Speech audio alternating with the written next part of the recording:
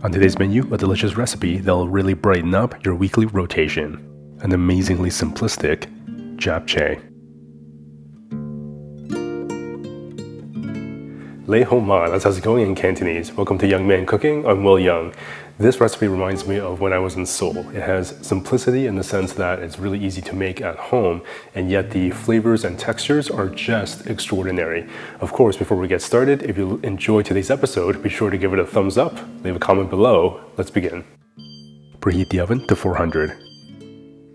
Slice about 120 grams of fresh shiitake mushrooms. If you're using dry shiitake mushrooms that you've rehydrated, I would completely remove the stalk altogether. I find them a little bit tougher to enjoy, but if you're using fresh shiitake mushrooms, I would just remove that end bit there with a little bit of dirt. The rest of the stalk is pretty soft. You may also use dried shiitake mushrooms or oyster mushrooms if that's what you have on hand. Place the mushrooms into a large mixing bowl.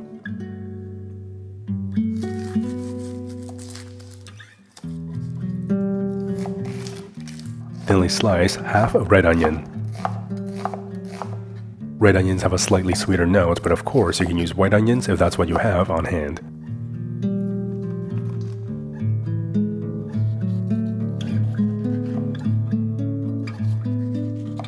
Half a red bell pepper, thinly sliced.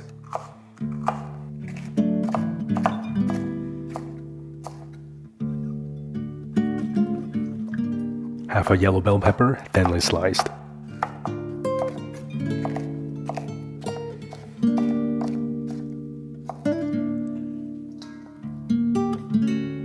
Chop one carrot into thin matchsticks.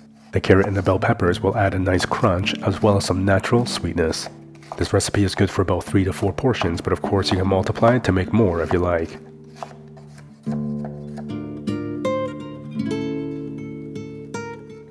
This is smoked tofu. Has the texture of an extra firm tofu, but this naturally delicious, smoky, savory flavor.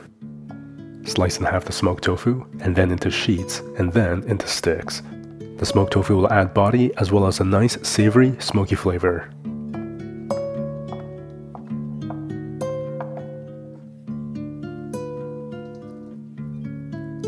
Drizzle over a couple tablespoons of avocado oil onto the veggies. Season with salt and pepper to taste. Toss the veggies to coat. Spread the veggies out onto a baking tray lined with parchment paper. No need to wash out that mixing bowl, we'll still be using it. Do your best to spread out the veggies so that they'll cook evenly. Alright, so like I always say on the channel, this is not the only way of making something, this is just simply one way. This is a bit of a non-traditional sheet pan version, if you will. If you feel the need to roast me in the comments, trust me, your time is better spent roasting some veggies.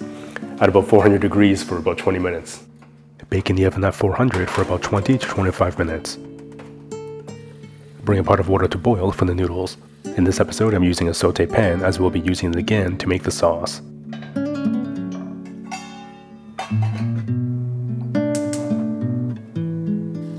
Rinse and drain about 200 grams of bean sprouts and set aside.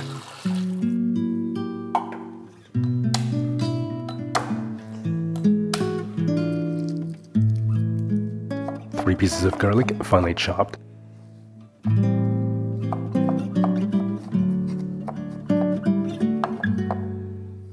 Chop 3 sticks of green onions into small batons. Then thinly slice. Alternatively, you can use garlic chives, which can be found at Asian grocers.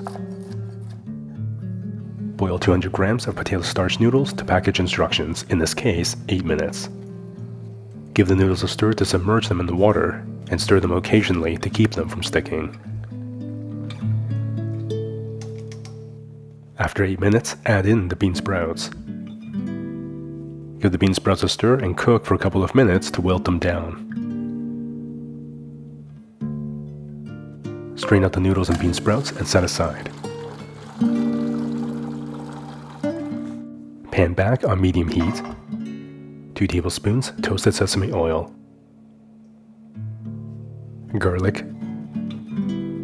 1 tablespoon gochugaru or Korean pepper powder.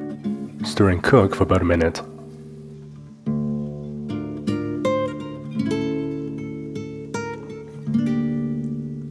green onions, 1/4 cup soy sauce, 3 tablespoons maple syrup, 1 tablespoon rice vinegar. Give the pan a stir to wilt down the green onions and combine all those delicious flavors.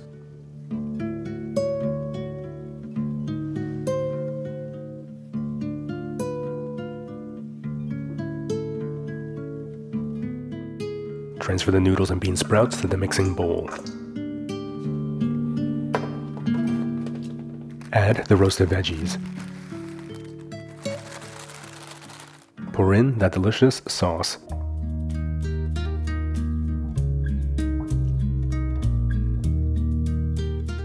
Mix the noodles and veggies together.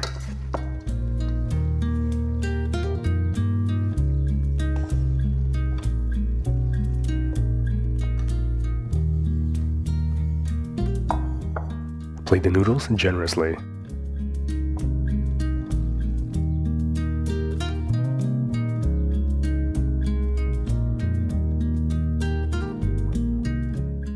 Sprinkle with white sesame seeds and serve.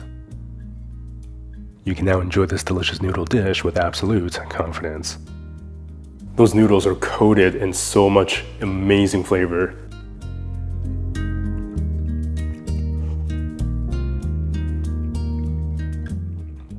Visually, this dish just looks incredible. It's super rustic, super casual, minimalistic, and is just packed with amazing fresh veggies. Those noodles really absorb that delicious salty umami from the soy sauce, that cotton candy-like sweetness from the maple syrup, the little smoky spiciness from the gochugaru, also that little tanginess from the rice vinegar, as well as that fragrant toasted sesame oil. It's just such a delightful play of different textures and flavors. There's that natural sweetness from the carrots, the bell peppers, along with the bean sprouts, also adds this fresh crunch. There's that tenderness from the shiitake mushrooms and the smoked tofu, and they bring so much nice savoriness and umami. These potato starch noodles have this really delightful elasticity, and of course they also look really unique. Such a simple, delicious dish to put together. The oven does most of the work, and this is a recipe you can enjoy hot, cold, room temperature, however you like.